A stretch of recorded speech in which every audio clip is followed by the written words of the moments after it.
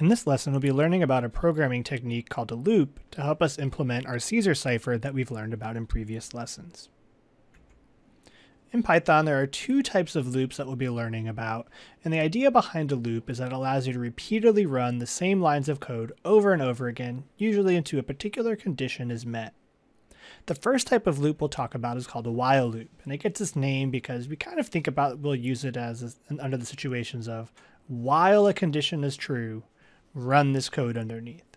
So here's the format for how it's set up. Normally there's some variable that controls the condition. In this case, it's our variable a, and we initialize it to some value. So here we're starting at the value of 0. Then we get to the second line of code, which says while, and then after the while, we have this comparison a less than 3, and then a colon. So what that is telling the computer is that as while that statement, a less than 3, is true, run the two lines of code that are indented underneath it. And what are those two lines of code going to do? They're going to print the current value of a and then increment a by 1. You can see its a is now equal to a plus 1. And when we run that code, it'll loop through that several times, repeatedly running that indented block, print, increment, until a equals 0 is no longer the case. One time through, it'll be a equals 1. After the second time through, it'll be a equals 2. After the third time through, it'll be a equals 3. But once a equals 3, that while statement is no longer going to return true. It's going to return false. When a is 3, a is not less than 3. Therefore, it will no longer run the code, and it'll go to the code underneath the while loop. And in this case, there isn't any, so the program is done running. We're going to use a visualizer tool to help us understand how this loop runs. So we're going to jump over to that right now. Here in this tool, we see our same 4 lines of code on the left, and on the right-hand side, it'll show us all of the memory that's being used by the computer. Currently nothing, we haven't run anything, so nothing stores our memory yet. And anything that our code would call to be printed to the screen will show out in this box on the right. The red arrows point to the line of code that's right about to be run, and this faint green arrow, which we don't see any yet, will show the line that was just run. So let's step through this code. We can see that this visualizer tells us that there's a total of 11 instructions that'll be executed in order. So let's run the first one. So after the first line of code was run, a equals 0, we can now see that the computer knows that a has a value of 0. And we call that in the global scope or the global frame, meaning any part of your code has access to that variable. We'll see that there's other types of variables that are called local, which only certain pieces of your code get access to. But for now, all of our variables that we create will be global. So now the next line of code that's going to be run is our while a less than 3 line. And we can see that since a is currently 0, that line of code will evaluate to be true, so the block of code underneath will in fact be run. So when we click next, we can see that it will step into our loop. And now the next line of code will print the current value of a. A is currently 0, and there's our printed output in the top right. Now it's going to increment the value of a by 1, and we can see that our variable over here on the right-hand side has in fact incremented. The computer now believes a to be 1, and we go back up to the top of our loop, and we try it again. The computer essentially asks itself the question again, is a less than 3? Well, since a is 1, the answer is true. It's going to run the indented block of code again. So we're going to print, and we're going to increment, and we go back up to the top of the loop. It asks itself, is a less than 3? This a less than 3 resolves to be true. So we go into the loop, we print, we increment, we do it one last time. Is a less than 3? Nope, currently it is not. So when we click next, that's it. Our program is done running. Let's take a look at another type of loop that can do some of the same things as a while loop, but it's actually going to be more common for us to be using for our tasks. The second type of loop that we'll be using in this course is called a for loop. And it gets this name because the terminology that we kind of think about every time we use it is for each item in a collection, run the indented block of code. And now we use that term collection loosely because a collection could be a lot of things in Python. It could be a string. A string is just a collection of individual characters, but it could be other data types like lists or dictionaries or arrays, or we'll see a lot of things can be considered a collection. But for now, let's just think about it as for each character in a string, run this code. So we can see we've got these three characters, A, B, C, as a single string that we're calling letters. And the structure for this type of loop is we start with the word for, and then we provide a variable that we get to name. In this case, we're going to choose char, first character, and we'll say in, and then we provide the name of the variable that contains our collection. So in this case, the string letters contains our collection of characters. So let's see what this is going to do is print each of those characters in succession. Let's check out the visualizer to understand how this actually gets done. So once again, we're here in our visualizer, and we've got our 3 lines of code that we saw from the slide before. We'll enter our program and run the first line of code, and we can see that the string ABC is stored to the global to the string named letters. And now we're going to get into our for loop. So as we enter the for loop, we'll see it actually creates this variable that we're going to call char. I named it that myself because I wanted it to be descriptive, that it's containing a single character from the string named letters. And now it's going to jump in and it's going to use that version of the variable character to run the indented code. In this case, it's just going to print the character A. We go back up to the loop, and this header of the loop will now increment the variable char to the next unit in our collection. So in this case, that means it should take on the value of B. And it does. And now it uses that version of the variable char to run the indented code, which in this case, again, is just very simple, print it out. And we'll do that one last time, changing the variable char to the next unit in the collection, C, print it out, and our code is now done. The last time it got up to the top of the loop, there were no more units within the collection to increment, so the program ended. We can see this is a nice way to work through a string, which when we're dealing with encrypted messages like text, a lot of our data will be strings. Let's look at a little bit more of the details of these 2 types of loops and figure out when we might want to use one over the other. Choosing between a for loop and a while loop can often be tricky because they both do similar things, but we'll see that sometimes a while loop is better suited for one task while a for loop is often better suited for another. While loops are generally good to use if there's an indeterminate number of times that your code will need to run in order to meet that specified criteria in the header of the loop. For example, say we have a string named plaintext which contains the string short. This loop starts out with while length of the plaintext, that len is a function that we'll talk about in just a moment. That computes the length of a string. So it would compute the length of short and get 5. And since 5 is less than 8, the while header returns true, meaning it will run the code that's indented underneath it.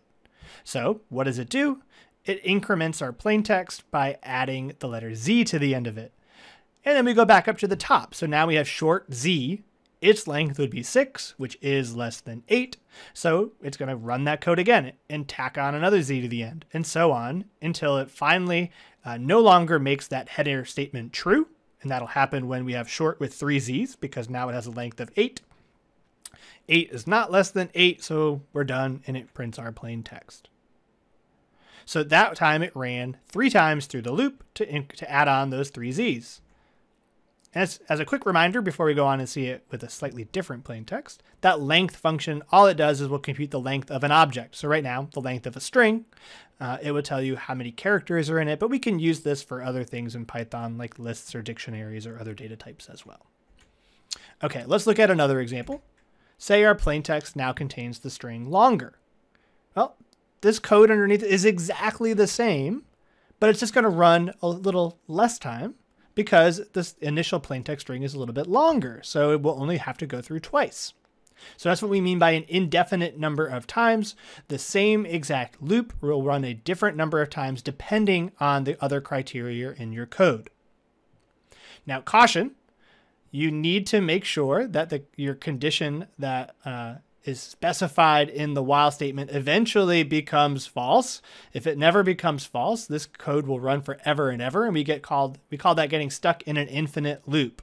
So if I maybe never appended the Z onto the end of the string and my string just stayed the same length the entire time, well, then I would never get the length of the plaintext to be anything bigger than 8, and this loop would just run forever. Now what we'll see is that both of these examples actually, you could determine the number of times that this loop is going to run before you actually entered the loop. While loops are more often used when there's maybe some randomness involved or some statistical analysis that takes place repeatedly until a certain result gets found. And you don't know how often that's going to be because of that randomness. So while in this case, these are more kind of able to be determined how many times the loop will be run, there'll be many situations where we won't know that. And that is really where the while loop shines. Now, a few operators that you saw used there in a while loop, and this will often get used in while loops, are these comparison operators. So they're probably used to these from mathematics class, but here's the syntax on how to use them in Python. We've got the equal to. Notice that is 2 equal signs in a row, and that is to make sure that it is unique compared to the single equal sign, which already has a use in Python. That's our assignment operator. It's what allows us to assign a value to a variable. So when we're comparing if 2 things are equal, we would use the double equal sign between them. If you want to know if 2 things are not equal, use the exclamation point and then the equal. The greater than or equal to, the less than or equal to are fairly easy to remember. They're very similar to what we already have seen in math class. So let's talk about for loops. So I mentioned earlier, for loops are the best type of loop to use if you want your code to run once for each item in a larger collection. So the code on the screen, our string plaintext is the larger collection, and the individual units in a string are a character, which is why we've named our iterating variable, char, the way that we did. Char is short for character, and it seems to be a nice descriptive way to describe what each unit that it's going to take represents. But you can name it whatever you want to, but just remember it's good practice for your variables to be descriptive. Let's take a look at a second example on the right. Here we're going to add a new function from Python to our dictionary here, our mental dictionary of available functions to use, and this is the range function. The range function creates a quick collection of numbers between 0 and the integer that you specify. So if we were to specify 6, we'd have the numbers 0 through 5, including all of those in between. So if we look at our code example here, we start with a string, which contains the word short. We'll compute its length, which is 5, and then we'll iterate over that collection of numbers from 0 to 4. 0, 1, 2, 3, 4. That's the collection that range will create. So we'll say for I in that range, print I. And we can see that that's exactly what it does. It prints the first number in the range, 0, and then the next number in the range, 1, and so on until it gets to the very last number in the range, 4. One other note about the range function is that you can kind of supercharge it or customize it if you really want to. This is a lot like the slicing syntax that we saw from strings earlier. Say you wanted to start your range at 3 and end at 9 and count by 2. You could do range parenthesis 3 colon 9 comma 2, and it will start at 3, go to 9, counting by 2, or we call that our step value.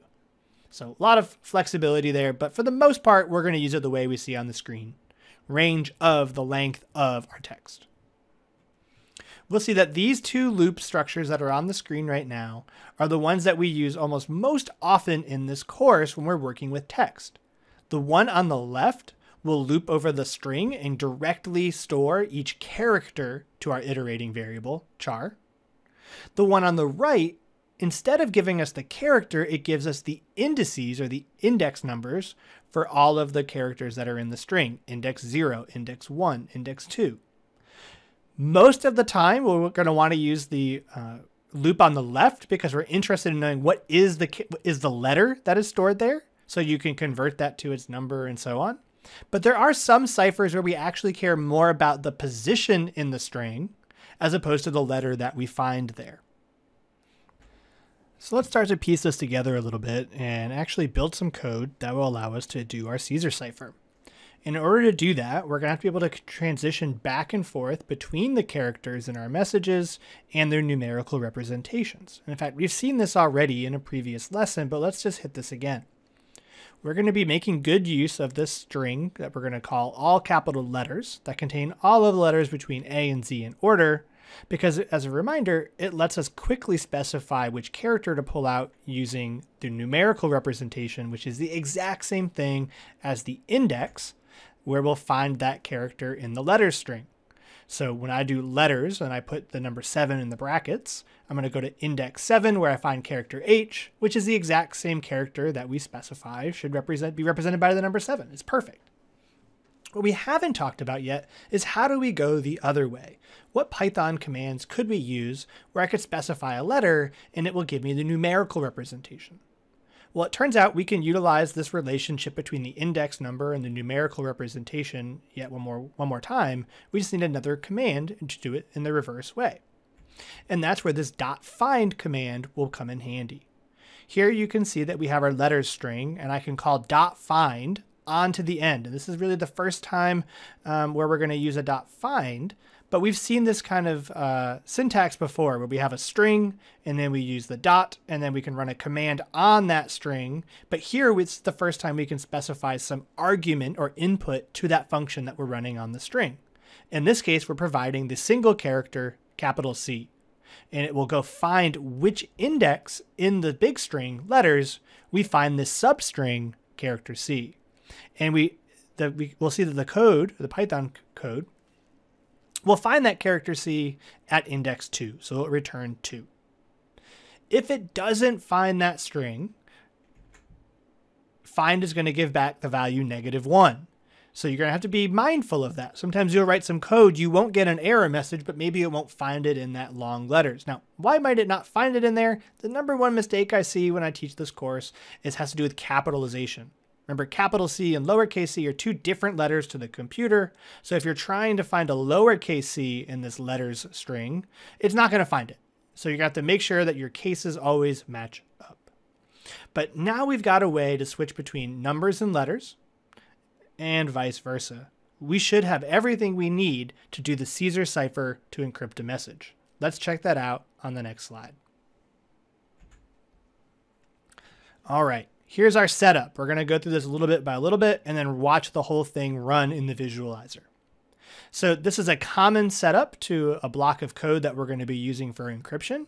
We'll include our letters or the alphabet that we expect to use for the message. So in this case, just A through Z.